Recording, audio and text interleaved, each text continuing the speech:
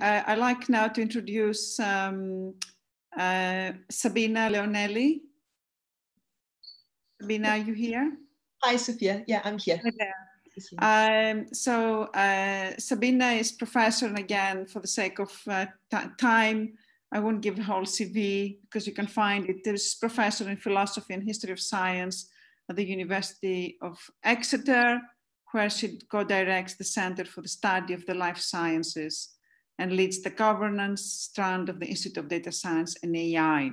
And she's also a fellow of the Alan Turing Institute, among other things. So her topic is going to be on intelligent data linkage and distributed semantics from big data. So thank you very much, and please get started. That's great. Thank you very much, Sophia. I'm not quite sure why, but the system is now not letting me share the screen. So I'm going to have to go in and out for a second. I'm really sorry. It was set up for it, but it seems to be playing out. Just 1 second.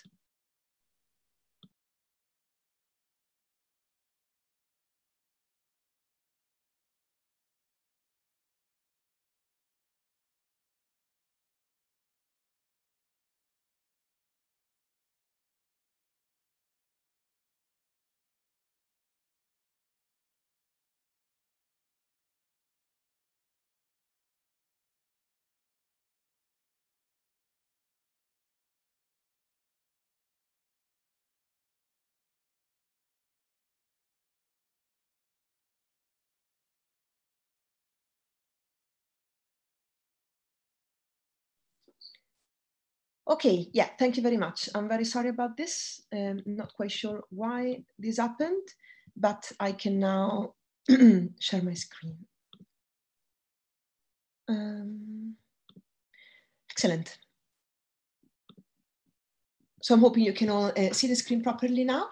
So very glad to be joining this conference. I will be shifting the tone a little bit, coming from indeed the humanities, and the part of the humanities which actually is looking at, in social sciences, which is looking at what is going on in data science and providing expertise to go into the making of data science systems.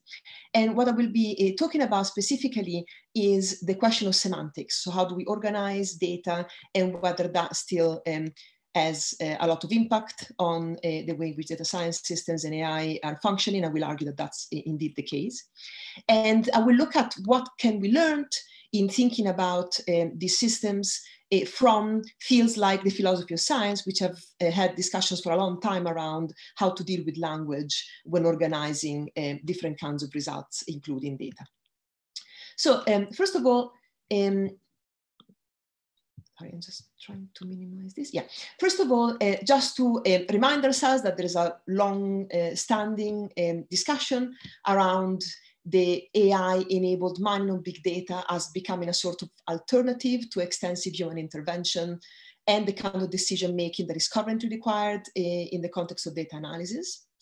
And I think this is a story that many people within the data science community per se are not quite buying in a wholesome way, but it's still very popular in the popular press, of course, and in kind of policy arenas.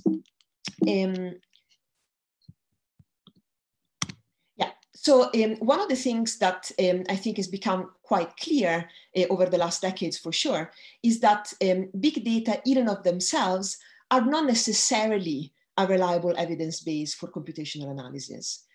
First of all, because the myth that all big data are fair, so they're fundable, accessible, interoperable, and reusable, has in fact been dismantled. So a lot of work needs into making data accessible in that way and reusable in that way. And also, this doesn't really guarantee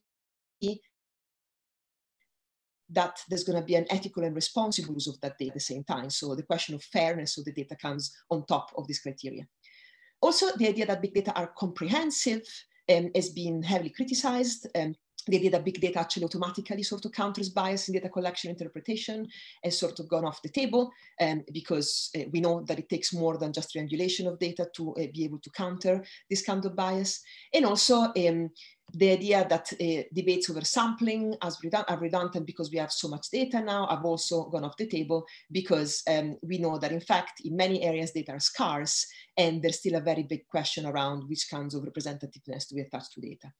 So one of the ways in which we've been trying with my group and my institute to counter some of this hype is to carry out some empirical studies, qualitative studies, of how big data actually are being mobilized, assembled, and integrated in research, and with which implications.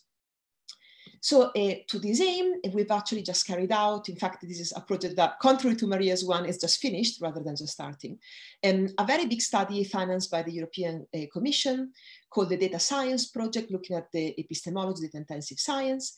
And this was particularly looking at tracking the ways in which data move around the system. So move away from sites in which they're being produced, move into sites in which they're disseminated, and primarily we looked at databases and data platforms, and then moved into spaces in which they're being interpreted and reused in a variety of ways. We looked at databases because we consider them to be a really interesting window on the conditions, which can be material, conceptual, or institutional, needed to actually make data reusable. And of course, as part of that, we looked at the labels and the software, but particularly the labels used in this process.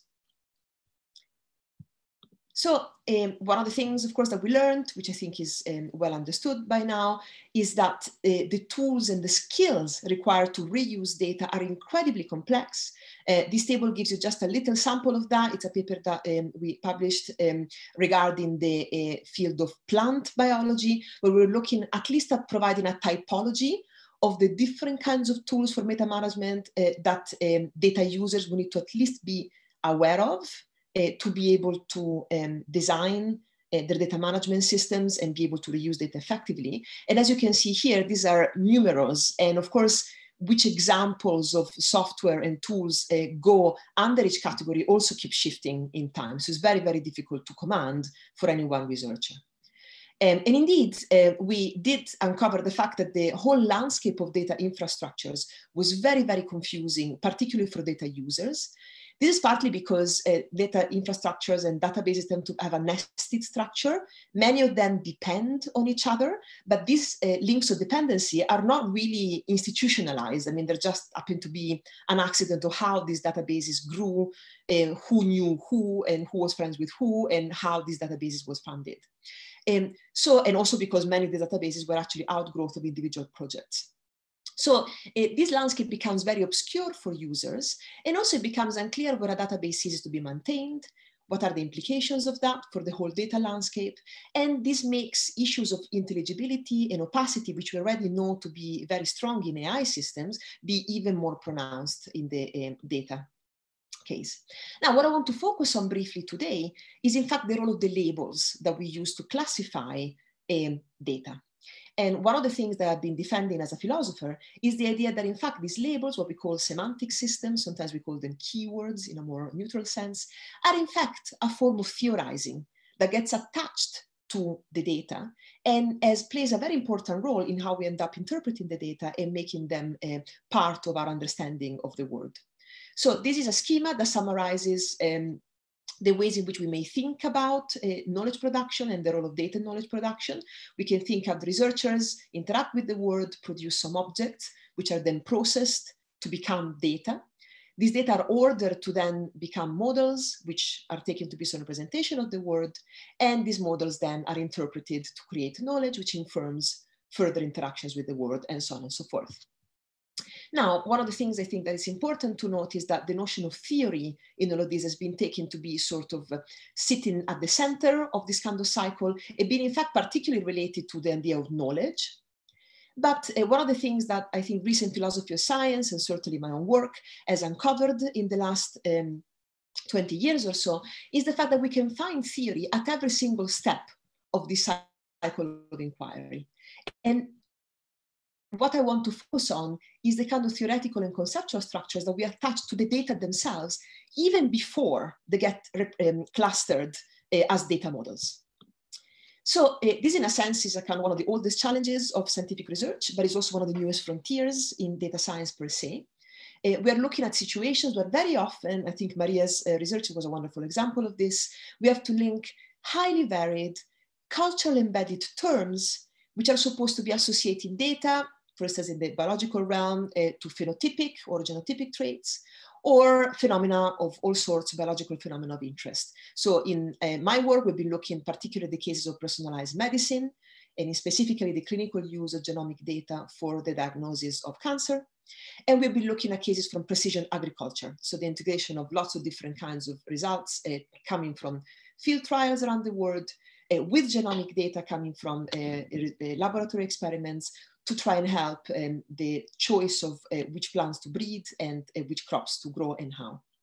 So one example of the use of semantics in this area, for instance, is here in the use of biontologies. This is one of them called the crop ontology, where you're trying to assign names to, in this case, different parts of this cassava plant, this cassava root you see represented here, so that you can then attach specific data sets to those keywords and be able to structure them so you can create models and interpret the data. Now, the contention we have in our project is that this kind of semantics continues to play an absolutely crucial role in making data sets interoperable. And it does it in a variety of ways, which I've listed here. So data semantic systems determine certainly how data are incorporated into machine learning algorithms, because it determines how these algorithms search for the data and pick them up, which data are actually linked with each other and how that happens. They determine which claims and about what data are taken as evidence for, because of course each of these keywords that we attach data to are basically prospectively a phenomenon that we want the data to be attached to in our interpretation. Data semantic systems also determine whose knowledge is actually legitimized or excluded by data science and AI, because they make a choice about which terms, which kind of concepts we choose to adopt or not. And in fact, they determine whose perspective tends to be incorporated in data-driven knowledge systems. So they play a very, very important role. And more specifically, they inform key aspects of data science and its applications. They inform the choice of which types of expertise and domains are regarded as relevant to shaping the ways in which we organize data mining procedures and the results.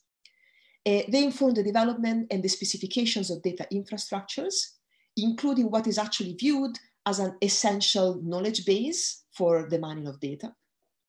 And they do inform the governance of how we disseminate data and reuse data through these infrastructures. Now, one of the big problems I think that everybody in the field has been dealing with, and again is a very, very old philosophical problem, is the problem of how do you put together an exercise in classification where you're trying to classify very diverse items with an exercise where you're trying to some extent to provide standards that unify a field. So there is some trouble in doing this in principle already.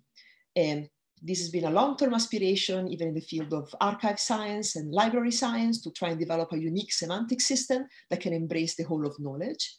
Of course, standards are absolutely essential here. They're a crucial motor of interoperability. I mean, as Google demonstrates every moment of the day.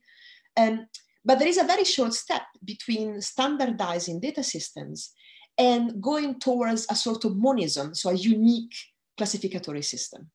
That would be a big problem. I think that is demonstrated very many times in recent work in data science, because whenever one agrees on a set of standards, there is to some extent a loss of system-specific information that may matter quite a lot when it comes to interpreting the data. So the key here is striking a balance, or a trade-off if you want, between how can we standardize classification systems, but also retain enough information about the domains and the objects in the world that we want to be able to know and know better through the data that can actually make our systems work. In fact, there is a lot of trouble in practice. There is a huge variety of stakeholders and data sources and locations play in this kind of collection. And this inevitably results in a proliferation of classification systems. We have many, very many classification systems. Biology is a very good testing ground for that, because there, I mean, one of the ideas is that in fact, very often each own lab has got its own classification system for things. And that means that there's increasing tensions among different interest groups around which systems to actually adopt. standards help certainly to make data classifications user-friendly, but there's always questions around who is excluded whenever a standard is implemented and what it means in terms of demarcating expertise and negotiating boundaries between different kinds of research work. Also, a lot of our empirical research has shown that the most data reuse by communities working in biomedical sciences and biological sciences happens when these communities have actually been, to some extent, involved in developing data infrastructures in the first place. And this very often is precisely because that gives researchers an understanding of how the semantic systems that are used in these data infrastructures actually function. And this greatly enhances their ability to interact with databases and data systems and use them for their own purposes. So very briefly going through some of the key insights that we take from ongoing philosophical debate on what we call scientific pluralism. So the idea that you have, in fact, lots of different perspectives in the world, many scientific perspectives too, and you want to be able to create a system where this perspective can talk to each other and can be used to scrutinize each other so that you can improve the scientific system. One of the key ideas has been to try and tailor the research to the world as much as possible. And this seems like a platitude, but in fact, the idea that the way in which the target system that researchers are discussing and collecting data about, in fact, has an influence on what kind of data then gets collected is very, very important. So not any data system will work for any domain or for any type of object or event or process that one tries to understand. And in fact, one important thing to note here is that very often the targets of an investigation of research are actually decided as the investigation proceeds. And this is very often what we associate as a surprising result of an investigation. And so it's very difficult to work with a system in which all the targets, all the phenomena are already completely predefined semantically in the data system. These kinds of openness needs to be taken into account. Also, of course, naming practices, actually labeling things in the world comes loaded with different kinds of interests and values by different stakeholders. This needs to be taken into account when building a data system. It's very important to identify what kinds of broad problems a certain data system is supposed to answer. Of course, we're trying to enhance as much as possible the reusability of our systems, but ultimately every type of database or data platform contains a particular set of perspectives and values and problem agendas that it needs to solve. So it's very important to be very upfront about this, particularly when we are building interoperable systems that link very different databases that were built for different purposes. Also, we want to really try and understand in a broader sense what kind of more general system of practice these particular data systems are part of or are becoming part of. And generally try to acknowledge diversity as something which in fact drives science, drives the production of knowledge. So we call it an epistemic driver.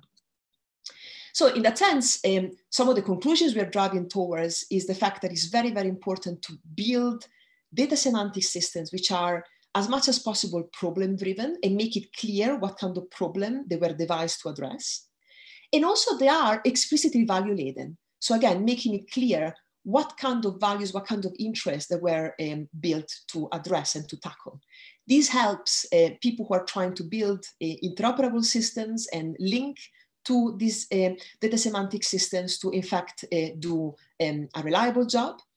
And it helps to build ultimately inclusive and diverse and also specific systems of practice. Just to give you one quick example before my time is completely over. One of the systems that we've been working with is the global system of data linkage infrastructure, standards and semantics, which is now being developed in the field of biology and particularly plant biology and agriculture and agronomy. And these are typically supported by international consortia and agencies, which allow for sort of international work and collaborative work to happen as much as possible. And they're very much aimed at trying to improve the reach, the comprehension and indeed the ability of global data resources. And to do this, one strong emphasis has been to try and assemble multidisciplinary, multi-stakeholder teams that include people from outside of research, which can then discuss what are the best semantics, among other things, to be used for these kinds of data linkage infrastructures.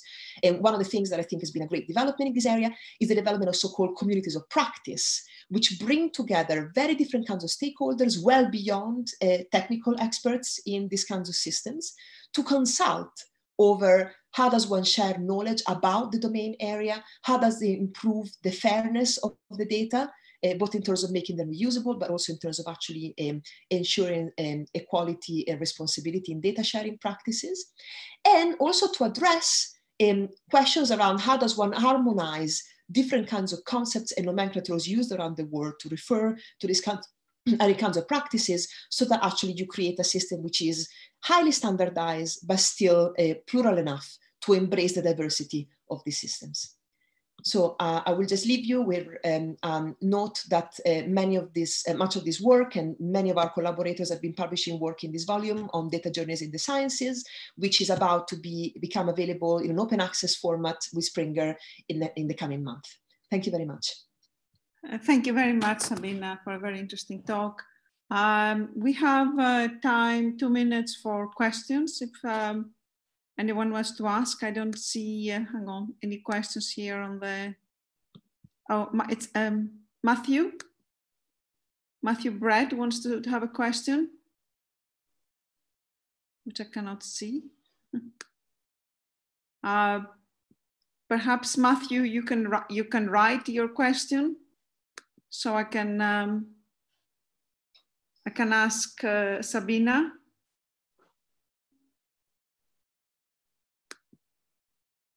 I'm afraid I see a name, Sabina, but I don't see the question.